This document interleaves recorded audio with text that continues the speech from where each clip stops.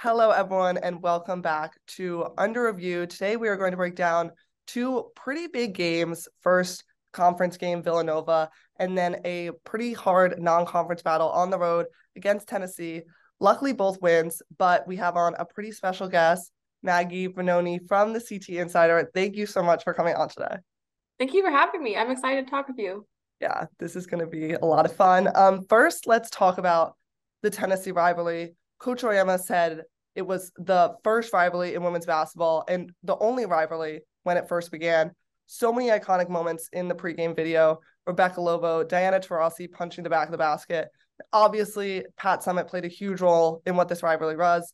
Do you think in this modern era, it is still a rivalry, especially with Tennessee not having won the rivalry since 2009? Yeah, I mean, it's the women's basketball rivalry, and I think it's always going to be a rivalry no matter what happens the next with the series. Long after Gino, long after Kelly Harper, you're still going to have these two programs of so much history and so much tension that it's always going to be heated.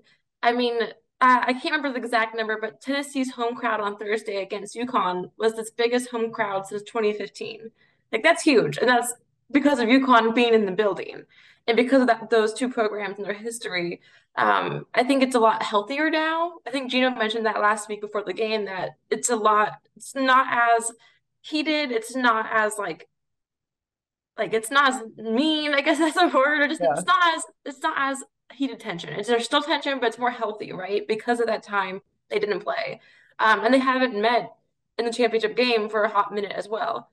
Who's to say maybe they meet in the championship again? It gets more heated, but I think right now it's at a really good spot. And it's because it's kind of a celebration of the past, right? It shows just how much women's basketball, how much both Tennessee and UConn have come since first playing each other in '95. So I think it'll always be a rivalry, no matter what year, no matter what stage of the season they play in. There will always be tension between those two programs. I definitely didn't expect as much tension, but when we got to see that game, we see Coach Oyama fired up in that halftime talk with Holly Rowe. He was expressing how frustrated he was with the officiating. Huskies had 33 points in the first quarter, just 7 in the second. Do you think the officiating played a large role into Tennessee's sudden lead in the second, or do you think there was a shift in the Huskies' performance? Yeah, I think it was a little bit of both. A lot of those officiating calls were, questionable. There's a lot of charge calls. And I think a lot of them also took at least a couple minutes to move on from, right? Like there was at least one play in the second quarter that was under review for what felt like 5 minutes, same with the third quarter. So I think that combination of just having to stop and move on with the next play, having to give up the ball, and it wasn't just all one-sided Tennessee or all one-sided called for UConn. It was both.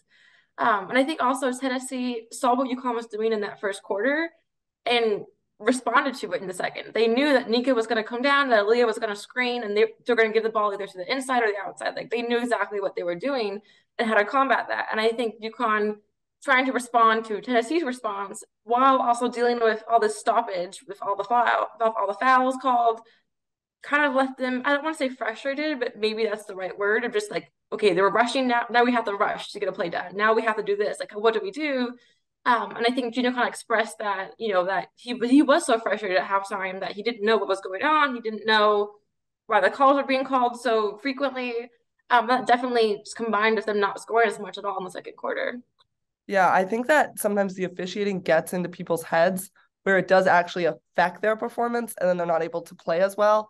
So I definitely think it was a mixture of both, but I think it got better in those third and fourth quarters as Coach Rama was in a lot better spirits towards the end of the game when speaking to Holly, but she was definitely a little rattled up there. I would have been thrown off guard. But Aaliyah Edwards was specifically taking a hit that game, getting pushed, pulled, even sat on, and she got a technical for that. How important was her composure and her ability to still get 25 points, even though you can tell Tennessee was specifically trying to shut her down?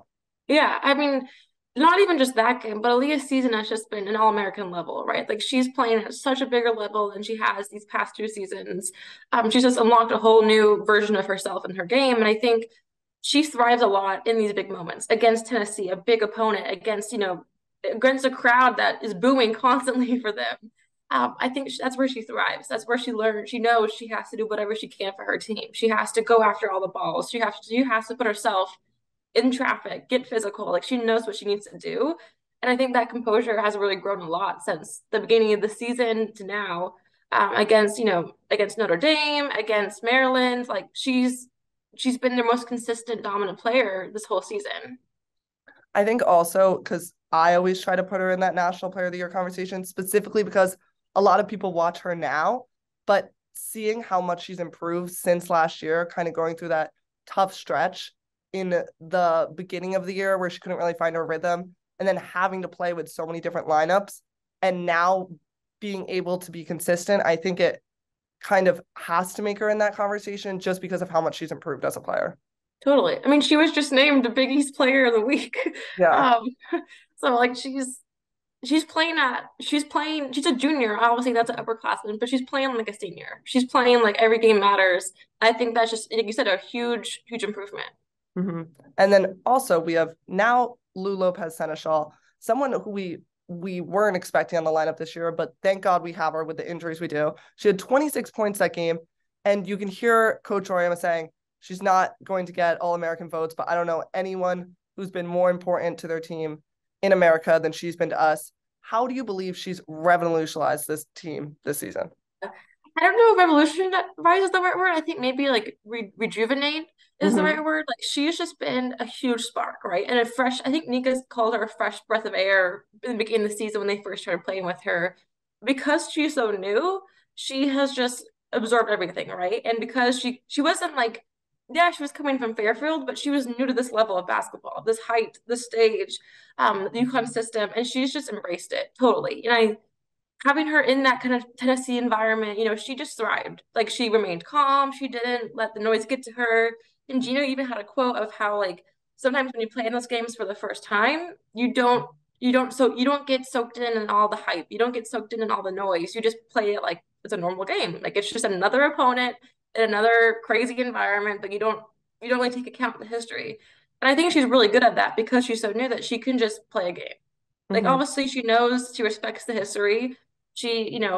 I'm sure she knows UConn and South Carolina have a history now, and I know she'll go into that game, doing Lou. And that's what Gino said is that Lou is Lou, right? Like she is very poised, she's very calm. And I think during the second season of all this injury chaos, they need someone like that can just come in and just be themselves and not worry about all that stuff, not not lose their poise and just remain calm.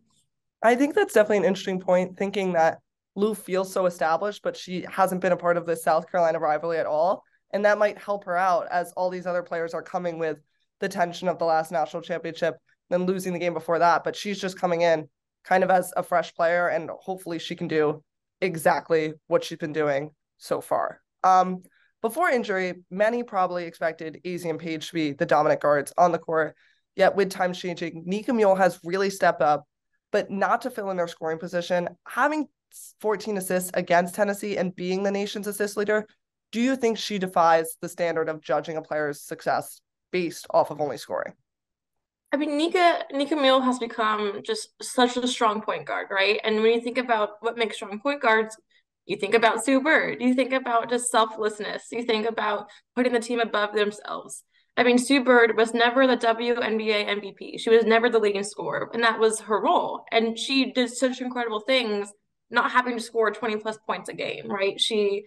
It's and the same thing with Nika, right? Like she knows her players, she knows her teammates, she knows what passes they want, she knows where they want it on the court, where they want to shoot. She knows just everything about her teammates. You can tell her IQ, her basketball IQ has really improved. You can tell she's taking the time on the court to find the best play, the best option instead of rushing the ball. You can tell that she's just matured a lot in her emotion control, what Gino called it last week against Tennessee. She's not giving in and rushing. She's not giving in and getting flustered. Like she's really taking the time to find the best pass, to find the best player open, to know how to move people on the court to get the best option. And she doesn't need to score 10 points, 40 points a game. Like her impact is what she does off the stat sheet, right? It's her defense. It's her pressuring her opponents, getting in their faces. It's her passes that aren't the assists, but just the passes that open up the court. And I think that's the epitome of a point guard, right? Is to put the team above yourself and to know that whatever you do impacts the team, and that's the point of your role. I think she definitely has shifted the team's energy. You can tell when she's on the court and you can tell when she's not. She has such a leadership presence. And you can see how that impacts the entire team. And regardless of her stat sheet, I feel like Coach Oriema knows that her being on the court and her being off the court changes kind of how things are played. So I think she just has like a irreplaceable energy that kind of just sparks everyone. And now seeing how she's moved from freshman year to junior year, I just couldn't imagine many games without Nika on the court. Yeah, and I think a lot of that it was a forced kind of like you have to grow up now kind of speech to her because last year she stepped in for Paige in 19 games. This year it's the whole season. And I think Gino and her really had that conversation of they need her to be better. They need her to be that leader. And she's taken that to heart and just completely become who she is now. It almost makes me wonder, as much as I didn't want any of these players to be injured, Paige, AZ, and Ice, it's almost given people a chance and a forced pressure to have to grow. And it makes you question if Nika Mule would be in this position or if certain people would be excelling if we had Paige on the court and AZ on the court at all times. Mm-hmm. But during the Villanova game, it seemed like last year's historic loss could be repeated. The Huskies down for a lot in the second half, and the fans standing until they score, where their knees almost gave out for 6.5 minutes. But they were able to secure the win in the end. What do you think was different about this game compared to last year's game at the Excel Center? Yeah, I think one of the biggest impacts of last year's game was having Olivia Nelson-Ododa be a last-minute scratch. I mean, she literally sat down and not in the lineup, I think right before the starting lineup was announced, right? So that's minutes before tip-off. She had a groin injury. And I think, losing your starting center like that so last minute changes everything, right? The game plan now has to be it's changed. Yeah, you have Aaliyah, you had Dorcas still playing, Avina came in and started in place of Olivia, but like it's not the same, right? Especially when you're going against Maddie Seacrest, who's one of the biggest power forwards in the league, in the nation.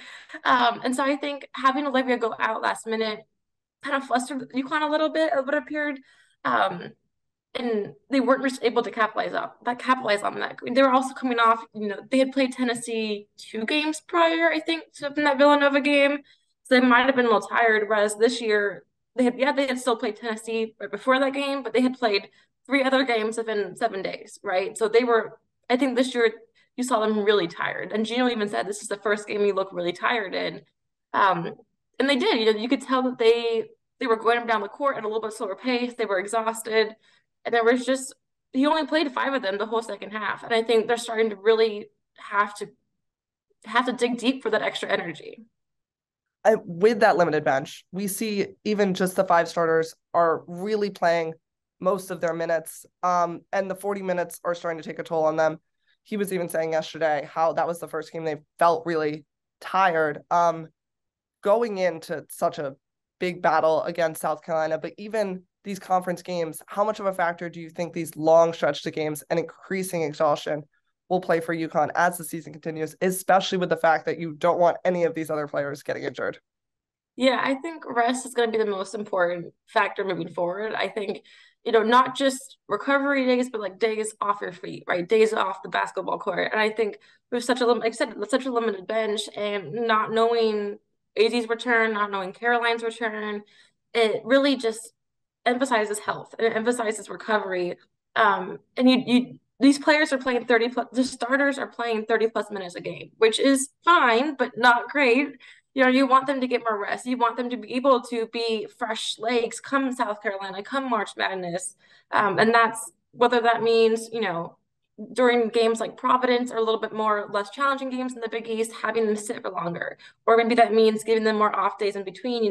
Gino has said that they have changed practices the season because of the limited bench instead of going like 2 or 3 hours, they maybe go 45 minutes. They go shorter amount in practice so they're not really tiring their legs as much when they're not playing. Do you think that going into South Carolina, knowing that South Carolina knows that we only have 8 players and we're mainly playing 5 to 6, they are going to use this probably against us? Do you think that's going to be the biggest challenge, or do you think there's other factors that are definitely going to challenge us in that game? I think it's one of one of the main factors. South Carolina has a lot more depth right now than UConn does. And so I think that's going to be one of them of how does Gino manage the bench, right? How does he give his players rest, especially going against Aaliyah Boston, especially going against, their other guards, or their guards. How is he going to make sure that Aaliyah Edwards gets some time, Dorka gets some time, Lou gets some time? Yeah, they're all capable of playing 40 minutes, but that's not great against that kind of an opponent because what if it gets down to the wire? That's more time on their bodies. So I think it'll be one of the opponents. I think there's other things in that game that are going to challenge them for sure. But I think moving forward, especially after South Carolina, it's going to be all about rest. I think so too. I'm hoping that they can incorporate more into their lineup. And with Coach Oyama saying that Caroline Ducharme could be back in maybe a number of games, even one more person would just allow a little bit more rest. Because they looked rather exhausted yesterday, but hopefully they can get some rest before Providence and then before the big South Carolina game. It was a pleasure having you on. Thank you so much for coming on. Hopefully you come on again soon.